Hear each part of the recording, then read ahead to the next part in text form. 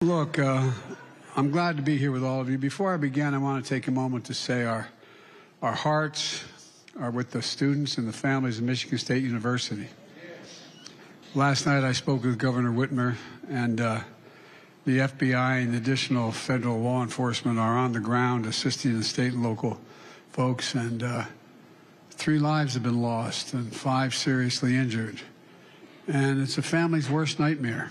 It's happening far too often in this country. Far too often.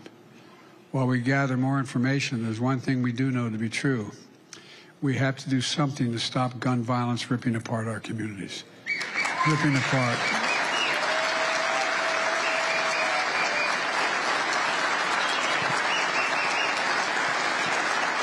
And today marks 5 years to the day that 14 students and 3 educators lost their lives in Parkland, Florida. I met every one of those families, spent time with them all. And a lot of you here have to confront violence in your communities every single day. We took a big step toward passing the most significant bipartisan gun legislation in 30 years. Ghost guns and other things, background checks, but there's a lot more work to do. And I'm committing to getting it done with all of you. Some of you know that, and I'm going to say something that's always controversial, but there is no rationale for assault weapons and magazines that hold 50, 70 bullets.